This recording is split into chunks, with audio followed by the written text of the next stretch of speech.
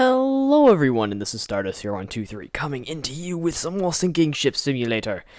This is actually the ship sandbox alpha 1.3 if you hadn't checked yet. It's on the top right corner of my window, but I have a special ship for you guys. I've been working on it for a while. It's not these are the basic ones that come with the game, though they're fun to sink anyway just because you can sink them as soon as they fly back into the water. Look at that sinking capability these ships have. This is such a weird and kind of unrealistic simulator. But okay, we'll go into load ship, and we'll go into real Titanic, and look at this beast of a ship. Look at this thing. It is huge. It's massive. It is monumental in size. If we put this next to the developer version, it'd be like half the length. This thing is so large, it, like, destroys itself. That's how large it is. It is big. Really, really big. But okay, guys. As you know, the point of sinking ship simulator is to first have the ship kind of settle on the ground, and then you begin to puncture its compartments. Now, the thing is with this ship is it usually does not even stay up long enough to puncture, or not to puncture, but to destroy the ship, because if you didn't know, it probably floods really, really slowly. Yeah, I'd also like to say thank you guys during this video. I got 1,000 views on the last sinking ship simulator video I put out. Big achievement for my channel, guys. If you see this and you watched the last video, please subscribe, if you want to watch more videos, if you like saving Minecraftia. If you like people playing Tekkit or Volts, I have more Volts and in Technic-like on the way. It's a pretty exciting series, if I do say so myself, but I have to get on recording, and I've been very busy with school and, basically helping around the house. I mean, we've been painting and stuff a lot recently around here, too. Kind of a decrepit house we live in, but it will get better.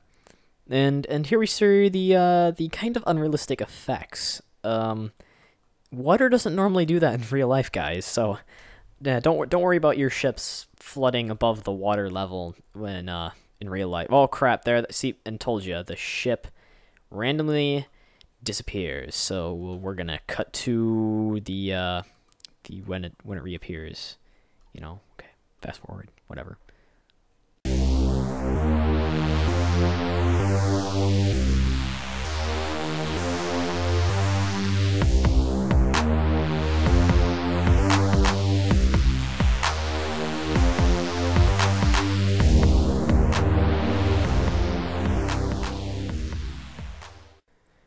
Okay, and it looks like the ship is pretty much in the spot it was last time. Usually it makes it a little bit farther than this. If it's lagging, if you've actually noticed that, guys, this is not my system. My computer appears to be running at a very high FPS right now, and my mouse isn't getting any lag. None of my other windows or anything are getting any lag. It's just this game which is lagging incredibly. This engine is very new. It doesn't get updated anymore. It's pretty much, experimental to begin with, and it does tend to crash as you get larger ships and more strain on the system. I'm sure if you built like a kind of a little ski boat, it'd last, forever. It wouldn't sit there and glitch out and disappear. But yeah, here you can see it is just spilling over the compartments at this point, again, using the weird technology with like super water pressure. Middle, I don't know if I turned on highlights. Oh crap, no, it did it again. Oh my gosh, this is so annoying. Darn it. Okay, fine. I'll see you guys in like a little bit. Bye. Fast forward.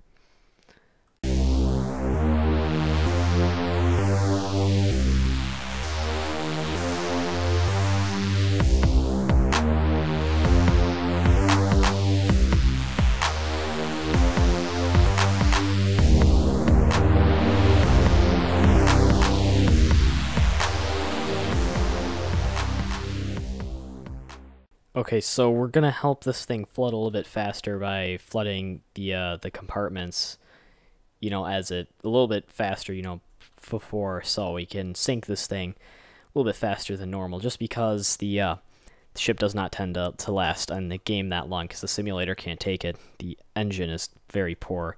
As you can see, there's crashing happening everywhere. This stupid simulator doesn't like the game enough. Stupid Titanic won't sink. Why can't I sink the Titanic? Oh my god.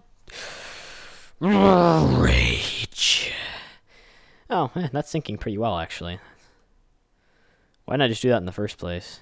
You know, if somebody would have took like a huge machine gun and blown holes right through it, you know, it would have just, you know, done that, obviously, because that's what everything in this game does. If we could just split it right down the middle as it falls, this thing won't stand a chance. Oh yeah, look at that. Hammer time. It's like the water just like shoots up out of the thing and it just floods, you know? Very ridiculous. See, it's actually splitting 2 holes and then a crash. You know, guys, this is very depressing. Very depressing. What if we just cut that off, we cut that off, then we just kind of do that, you know? Have some fun with the Titanic before it, you know, destroys itself, obviously. Oh, I should show you guys what happens to this boat before it, oh my god. You know, I'm gonna have this this boat available for download. You know, if somebody else wants to do that. But this is what happens to the boat on normal strength, level of 5. Yeah, as you'll see, it's not a pretty sight. Hits the water, and everything looks fine, and then that happens. It like explodes, and it just rips apart. It can't take it, and especially when it flies in the air too. It does not help the strain any, and it crashes the simulator as always. So guys, I'm gonna make some more boats for this game. It's a pretty fun game. I can just kind of pick some boats out by random and do stuff. I'm gonna make more of my own ships. This is actually the Titanic 3. This is the small version.